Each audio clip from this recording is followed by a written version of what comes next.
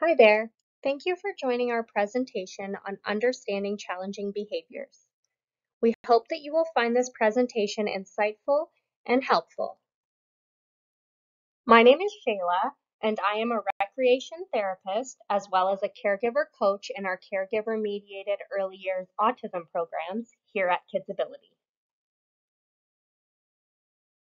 The purpose of this presentation is for service providers and caregivers to learn more about what to do when encountering challenging behaviors. Challenging behaviors easily cause stress in the environment. Behaviors can cause harm or damage, family or staff stress, isolation, burnout. You may experience a lot of feelings around these behaviors yourself, and we want to tell you that that's okay and normal. We're here to support you through it and commend you for taking the time to watch this training video. Our objectives today are to learn about ABA and how it can help with challenging behavior. We also need to define what behavior is and look at when we should intervene. We'll talk about the ABCs of behavior, the functions of behavior, and of course, how to deal with challenging behavior. We work through a scientific approach called applied behavior analysis, or ABA. This is a scientific approach that increases understanding and positively changes socially significant behavior. It's an evidence-based approach to teach new skills and reduce challenging behavior. We do so by understanding how behavior is affected by the environment. This will allow us to make changes that will either increase or decrease the chances of a behavior happening again in the future. In this presentation, we will explore how we can do that. So what is behavior? This is why we're all here. Behavior is anything that people do, including how they move and what they say. It's either physical or verbal, and it is always observable, meaning you can see it or notice it. Behaviors can be considered appropriate or inappropriate. Some examples of appropriate behavior might be asking for toys, waving, running, jumping, rolling a ball, saying hello. If you're attending this workshop, you probably have some examples of inappropriate behaviors. If you're watching this video in a group, this would be a good time to pause and discuss some inappropriate or challenging behaviors that you have experienced. If you're watching it alone, you can pause and reflect on some challenging behaviors that you might like to change or something that you've seen. Here are some examples of inappropriate behavior. Screaming, climbing to access a toy, hitting others or yourself. What else can you think of? Once we name the behavior or we define it, we observe it in more detail to see if there are any correlations or patterns in events that take place immediately before or after the behavior occurs. This helps us determine the function of the behavior. Essentially, it's telling us why it's happening and how the behavior is being reinforced, so we can start looking at ways to modify it. We call this the ABCs of behavior. Here are the ABCs in more detail. So the A stands for antecedent, what happens immediately before the behavior. The B is the behavior itself, so what the person says or does. The C is the consequence, so what's happening immediately after the behavior is occurring. If we understand what happens before, the antecedent, that triggers the behavior, we can use preventative strategies to help problem behaviors from occurring. Looking at the consequence of a behavior helps us understand what is maintaining or reinforcing it. This is essential for reducing that behavior. Analyzing the ABCs of behavior involves being a good observer. It's helpful to record the antecedents and the consequences to understand the relationship between them. This will help us identify patterns in behavior and determine effective strategies for behavior change. For example, if every time I cry I get a candy bar, I'm more likely to cry again when I want some candy. We'll talk more about that later. I mentioned that we needed to know what was reinforcing the behavior, and you may be thinking, what is reinforcement? Reinforcement is a consequence, so meaning it happens after a behavior occurs. Reinforcement always increases the likelihood that a behavior is going to occur again in the future. We encounter reinforcement in numerous ways every day and all around us. For example, getting a paycheck every 2 weeks is reinforcement. Reinforcement is the driving force for why we continue to do things and behave the way we do. We want to use reinforcement to promote skill acquisition and positive behavior. It's a tool. Now, despite our best intentions, reinforcement can occur by accident, leading to unintentional strengthening of undesired behaviors. An example of this could include providing a desired toy after a child has had a tantrum. We might think we're distracting them, but it could be reinforcing the tantrum behavior, making it more likely to occur again in the future when the child wants that toy. There is both positive and negative reinforcement, and that doesn't mean one is good and one is bad. Positive reinforcement involves presenting something immediately after the behavior occurs. So an addition of something increases the likelihood that the behavior will occur again. For example, getting a sticker when you complete your homework. Negative reinforcement, again, it's not bad. It involves removing something immediately following a behavior. So the removal increases the likelihood that the behavior will occur again. So completing chores, for example, to avoid being nagged by your parent, or putting a seatbelt on when the beeping begins. You want the beeping to go away, so you put your seatbelt on. Even going to the bathroom is negative reinforcement. You're removing the feeling, and that's a positive thing, so you're likely to go to the bathroom again. The following are positive reinforcement examples. So something is being added that increases the likelihood that the behavior will occur again. So if Evelyn is asked to eat dinner and then she eats her dinner, she gets ice cream for dessert. This increases the likelihood that she's going to eat her dinner again. When Peter's dad tells him to do his homework and he does his homework, Peter gets to play on the computer. He's getting that extra computer time. If Abdul is told his sales quota and he meets his sales quota, he receives a bonus. He's likely to try to meet that sales quota again. Here are some more examples of negative reinforcement. So when we have wet hands, we dry our hands on the towel and our hands are now dry, or the wetness has been removed. If there's loud music on and a child has their hands over their ears and says too loud, and then a parent immediately turns that music down so the loud music is removed, then the covering the ears and saying too loud is reinforced. If a child is frustrated by challenging homework and they ask for a break, the homework is removed and the child is no longer frustrated. It's important to remember that both positive and negative reinforcement are equally as effective. But the key difference is with positive reinforcement, you're adding something, and with negative reinforcement, you are removing something. I want to make sure that we're a reinforcer too. So pairing is the process by which you make yourself the child's reinforcer. So you want to pair yourself and your voice with the delivery of fun, motivating items. So while you're giving the sticker, make a silly sound and clap your hands to congratulate them. Pairing is connecting yourself to reinforcement. A child will learn that interacting with you is fun. Good things happen when they interact with you. This will make them want to be with you rather than without you. A fun and motivating environment is going to increase attending and decrease the likelihood of challenging behavior. If you are paired well with a child and you place demands on them, they are more likely to do as you ask because they have fun with you. They want to gain reinforcement from you. If you are not paired with the fun things, or the child doesn't see you as a positive person, what's going to motivate them to do as you ask? Not all behavior is bad, and not all behavior requires intervention. So when would we want to reduce the behavior? Look at if the behavior is interfering with the child's learning. If the behavior is interfering with the child's social development. Or, of course, if the behavior is a risk to the physical or emotional safety of others.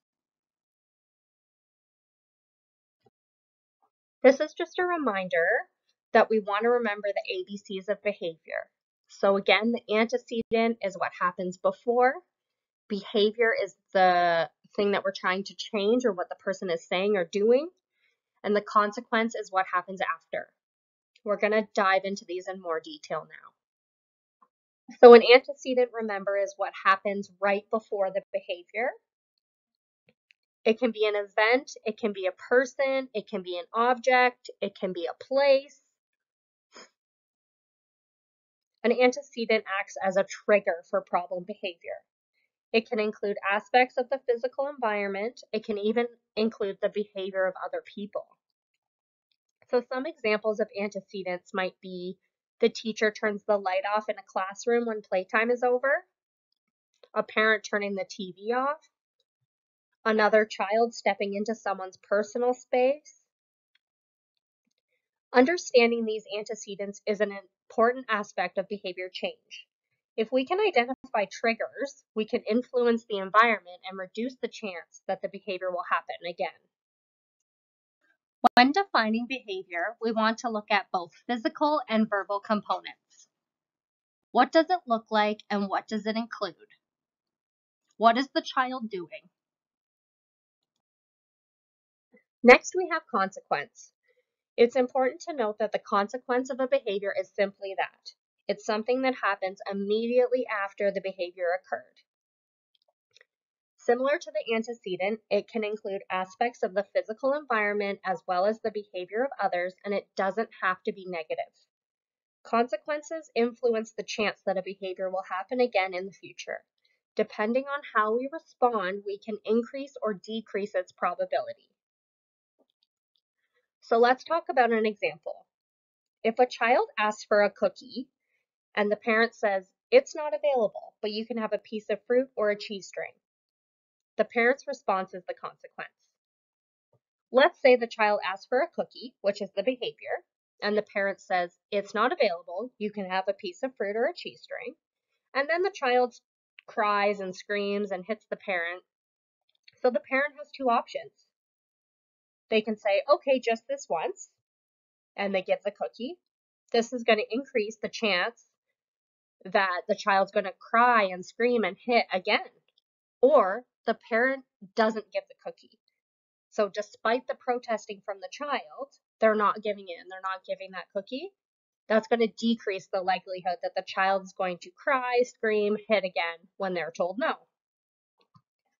So as you can see, our response will greatly influence whether the undesired behavior or tantrum will happen again in the future. So let's look at an example. Jennifer's mother asked her to pick up her toys. Jennifer screamed at her mother and ran upstairs and slammed the door to her room. Jennifer's mother does not follow her upstairs. She leaves her alone and she does not make her pick up her toys. So you can either pause the video now and facilitate a discussion with your group or reflect on your own to answer these questions. In this example, what is the antecedent? What happened before? What do you think the behavior is? And what is the consequence to that behavior? If most of the time Jennifer was asked to pick up her toys, the antecedent, or what happened before, she screamed, ran away, and slammed the door. This is the behavior. And her mother no longer made her clean up her toys. The consequence. Jennifer is going to learn that these behaviors get her out of picking up her toys. Earlier, I mentioned the functions of behavior. The function is the why of behavior. So when we look at antecedents and consequences, we get the whole picture. When we learn the function of the behavior or why it's happening, we can change the environment to decrease the chances of the behavior happening again and again in the future. And we will teach other more appropriate ways to get what he or she wants. The functions of behavior can be broken down into 4 different categories. So the first is sensory. So that's kind of seeking a feeling, scratching an itch, a deep pressure. It can also be finding a feeling aversive. So if the lights are too bright or a room is too loud, or there's a certain food texture that you don't like. Another category is escape or avoidance. So the example that we talked about before with Jennifer cleaning up her toys, she was avoiding the task of cleaning up her toys. So she wanted to get away from something or getting out of something that we don't like or we don't want to do. Another category is attention. That's pretty self-explanatory. So they're seeking one-to-one focus from another person. It always involves another person. It's also important to note that it can be positive or negative. So yelling at a child for hitting and telling them not to do that is still attention. Tangible is seeking access to an item, an activity, a food. And behavior can also be reinforced by multiple functions. So it can be more than one of these categories. Let's look at another example. Lucas's inclusion facilitator at camp asked him to put his backpack away. Lucas yells no and throws his backpack. So we thought of some examples of things that the inclusion facilitator might want to do when Lucas does this. So they might want to lecture about why he needs to put his backpack away, or arguing about how this behavior needs to stop. That's providing attention. They might follow Lucas around and give him a hug or offer him a bowl of ice cream. That's tangible, so he's getting something out of it. The inclusion facilitator might put the backpack away herself and leave Lucas to be in his room. That's escaping the demand. They might argue with Lucas about putting the backpack away and then say, I'm not going to argue about this anymore. Just make sure you put it away before dinner. This is providing attention by talking about it and also escape by not making him put it away. Each way that we respond might lead to a different function. If we continue to respond the same way every time he has this behavior, he's likely to continue doing it in the future. Now let's take a moment for some self-reflection. Let's think about a behavior that you yourself repeat frequently.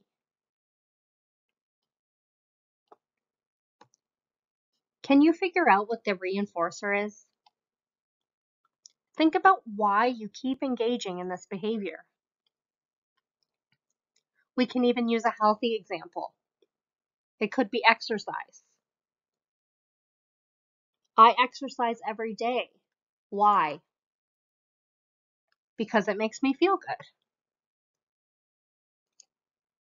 Now think about, would you continue to engage in the behavior? Let's say exercise, for example, if it stopped making you feel good? At this point in the presentation, we're going to look at some examples and see if we can find the possible functions to each behavior. Every sunny day, Megan will look out the classroom window through the corners of her eyes and twist her head from side to side. She will do this during playtime, during class time, and whether others are near her or not. During these times, she has difficulty attending to anyone trying to interact with her. This tells us that it is an interfering behavior, and maybe we should do something about it. During this time, you may want to pause the video and facilitate a group discussion about what the possible function of this behavior is. If you are watching the video alone, this is a good time for self-reflection. Let's see if we can find the possible function. This behavior could be maintained by sensory functions. It happens when it's sunny and maybe she likes how it looks or the way her eyes feel. Because it happens when others are near her or not, it tells us that this is not a socially maintained behavior. So it's likely not attention. Some may guess that this behavior is maintained by escape. Maybe she doesn't want to take part in what's happening in the classroom. Maybe it is maintained by both escape and sensory, so she likes how it feels and she gets out of doing classwork. In the second example, when Henry is upset, he will throw himself to the ground and yell loudly. When his mom walks away, he stops crying and he will follow her. When she looks at Henry again, he will immediately fall to the ground and begin crying and yelling again. What do you think is the possible function?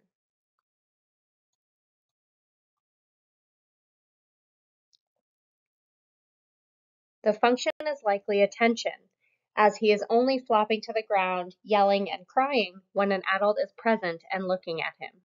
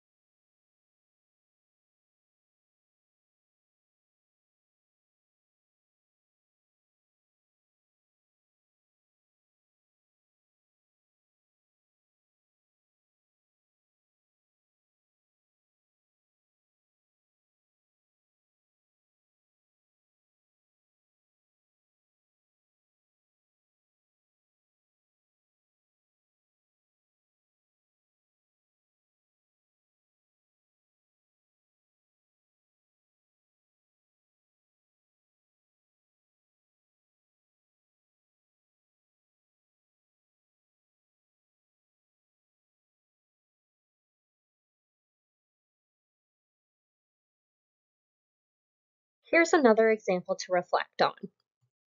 Liam often argues with his mother when it's time to do his homework. It can take up to 15 minutes for Liam to come to the table, and even when he's there, little work gets done. It's exhausting for both of them to spend so much time discussing this issue. Liam doesn't seem to understand it would be done faster if he didn't argue about it. What is the possible function? You can pause here for some reflection or discussion.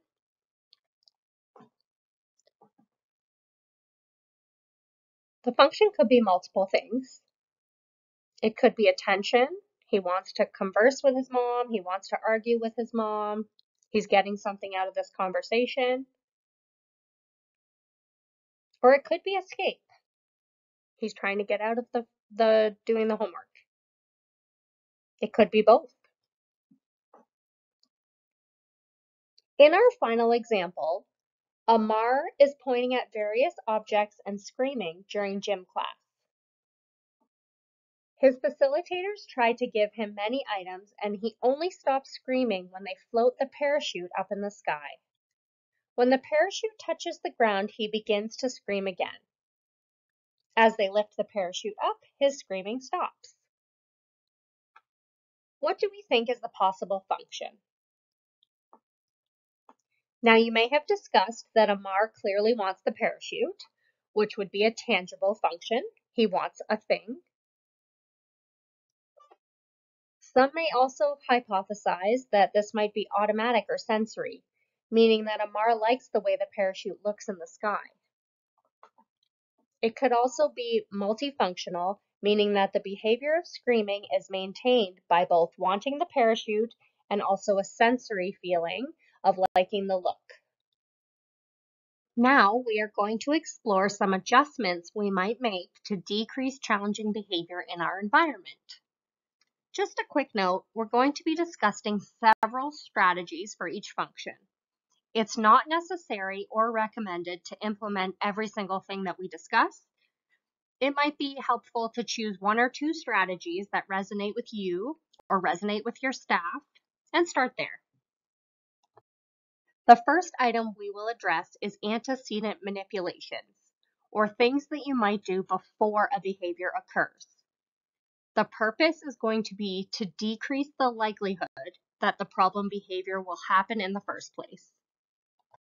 Let's start with some general strategies. So first, we want to rule out any medical issues or concerns. Practice communication throughout the day and try to respond to communication attempts from the individual. We will also want to increase predictability, so structured routines, using transition warnings and timers, and maybe some visual supports, which we'll talk about next. Visuals can be helpful because they reduce anxiety and they set clear expectations. They let children know what the reinforcer will be for completion of a task by using a picture of the item or by having the actual item itself nearby. These are just some examples of some visual supports that you might find helpful. If you'd like more information on using visual supports and how to gain access to some visual supports from our team here at KidsAbility, you can watch our Using Visuals presentation. If you have identified that a behavior is maintained by escape, these are some things you can try. So revise the expectations. Consider the demands throughout the day, and are there anything that can be changed? Can you make a task more fun? You may need to fade in demands. So if there's a lot of escape behavior throughout the day, it could be helpful to temporarily reduce demands to only placing those that are necessary. So think of those non-negotiables. You have to brush your teeth before you go to bed, or you have to put clothes on before you leave the house. Those are non-negotiables, but some things we can negotiate on. Like you don't have to put your plate in the sink. That's something you can work towards or slowly fade in over time. Providing choice is very helpful. For example, what order do we want to complete the tasks in? Where do we do it? What should we use? So we have to brush our teeth. Which toothbrush do you want to use? Or we have to brush our teeth and we have to get dressed. What do you want to do first? The task still gets done, but the child has some shared control over aspects that don't affect the outcome. We can also provide some scheduled breaks and provide effective instructions. So first you want to gain the attention of the individual and reinforce them for paying attention. And then provide short, directive statements. So avoid phrasing it as a question. It's not, do you want to brush your teeth? It's, now we are brushing our teeth. You can use first then visuals or language. So first brush your teeth and then we can read a book. First put on your shoes and then we can go outside. You want to make sure these contingencies are reasonable. You can use a visual support or you can just use the language. It may also be helpful to use priming. So this is just a fancy word for telling the child what to expect or giving them a warning. You can find social narratives or video modeling on our website, but you can also search this on YouTube. For example, what to expect at swimming lessons or how to behave at camp. This is going to provide more predictability and get the child ready for what is to come. Next, we're going to talk about some things you can try to do before the behavior if it is reinforced by tangibles or access to an item. You might try providing scheduled access to a desired item and removing the item from sight when it's not available. We might want to prime or give warning before transitioning away from a desired item or activity. So for example, you can use a timer for when iPad is going to be all done. Replace desired items with other desired items. For example, cars are not available, but you can play with trucks or train. Or if you need to take something away, we call this a reinforcer exchange. So I'm taking the iPad and here's a gummy bear. Again, you can use visual supports to show your child when they can have an item. This might include a first then or a token board. A token board will look like you get 5 stickers and then you can have the iPad. Here are some things you can try before the behavior if it is maintained by attention. So provide structured attention time. For example, we get 5 minutes of cuddles when we wake up. We want to intersperse positive attention proactively. For example, if you're working or talking on the phone, intersperse brief moments of attention, like giving your child a thumbs up or a quick hug for a couple of minutes. When we're making dinner or doing laundry, you could give the child a special job and provide lots of praise and attention while you're still able to do your chore. It's a good idea to set up activities that your child enjoys that they can do without your help or attention. You can reserve a bin of items like this for when your child typically wants your attention. I like to keep a bag of fun stuff in the car, for example. When a behavior is maintained by a sensory function, it can be a little bit tricky. So the first thing you want to do is rule out medical reasons, so consult a physician. If your child seems to have sensory seeking or sensory avoiding behaviors, it might be helpful to consult with an occupational therapist. You can have sensory items available and teach your child to ask for it. So like a chewing necklace or headphones if they're sensitive to sounds, fidgets to keep their hands busy. We may teach appropriate times or places to engage in the behavior. So it's not okay to run around the library, but you can run in the park. It's not okay to sing loudly during class time, but you can sing loudly at recess. Schedule times or teach ways to ask for this time. You might want to have scheduled breaks or have a break card. It's important to teach a replacement behavior, or what we want to see the child doing, versus what they are doing right now. Often, we see children using inappropriate behavior to gain access to a reinforcer. So that's function, the attention, escape, tangible. This is a learned response, so it has been previously reinforced.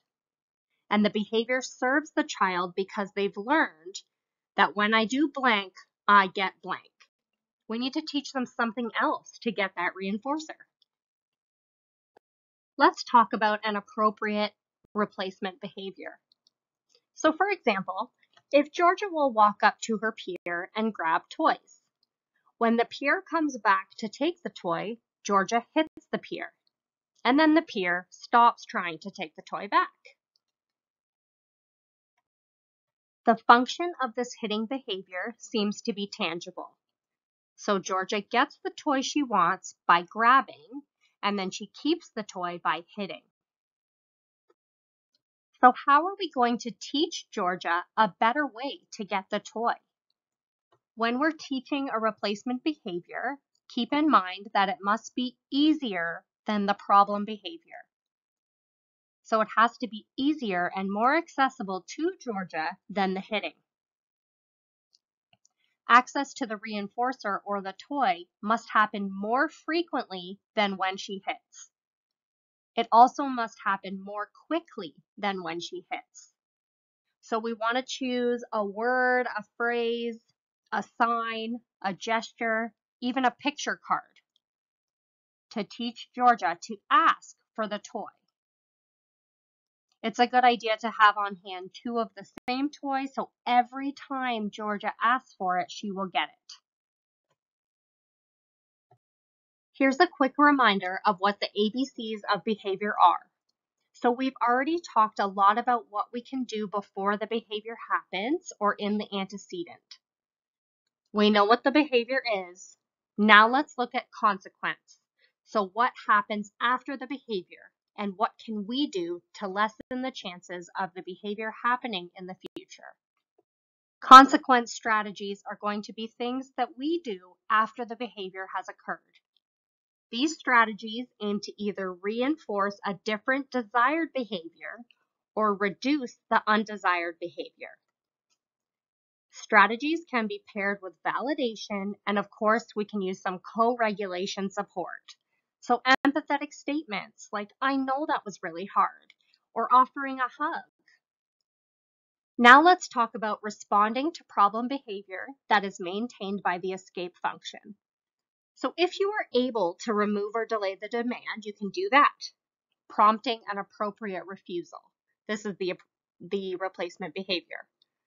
So it can be a gesture like shaking their head, or words. You can prompt them to say, can I do it later?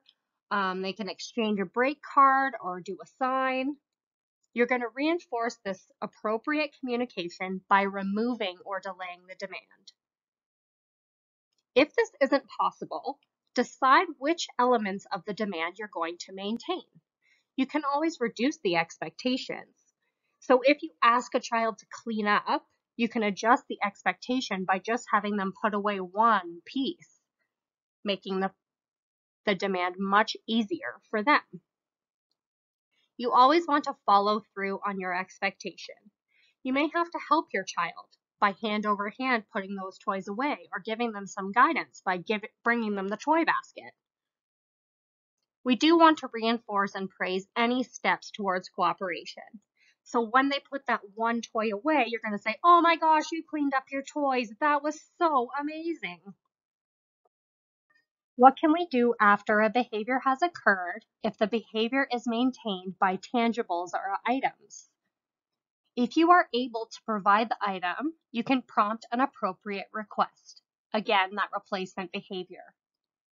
So just teaching them to ask for it. In our example with Georgia, teaching her to ask for the toy and making sure she gets the toy for asking for it. So reinforcing by giving the item. If not, tell your child that it's not available, and then you want to prevent access to the item. If you've said that it's not available, then it's not available. If this means you have to put it out of sight or out of reach, that's a good strategy. We can redirect to alternate items, and these items can even be really reinforcing. You can give choices, like the car is not available. Do you want to play with trucks or trains? You want to provide some nonverbal modeling and redirecting. So if the car is not available, you can start playing with trucks and wait for them to join you. Again, we want to reinforce and praise every step. So if they start playing with the trucks, you're going to tell them that you think that's great. If the behavior is maintained by attention, you can prompt them to appropriately request that attention. I'm sure you're seeing a theme here. We want to get them to ask. That's our replacement behavior. So you can have my attention if you tap me on the shoulder, if you call my name, if you sign that you want to play. Reinforce by providing high quality attention when they appropriately ask for it. If it's not possible for you to give attention, we want to reduce attention to the problem behavior. You don't have to say nothing or remove attention completely, but we want to avoid arguing, scolding, commenting on the behavior. Maintain a neutral tone and expression. Ignore the behavior. That doesn't mean ignore the child, ignore the behavior. Redirect the child to what they can do instead without your help or attention. You can use a first then. So first do this puzzle and then I'll play with you. If a behavior is maintained by sensory properties, we want to follow recommendations from an occupational therapist or a doctor if applicable. We can redirect to alternate items or activities that serve the same function. For example, if a child is melding their clothing and it's ruining their clothes, we can provide a chew necklace for melding instead.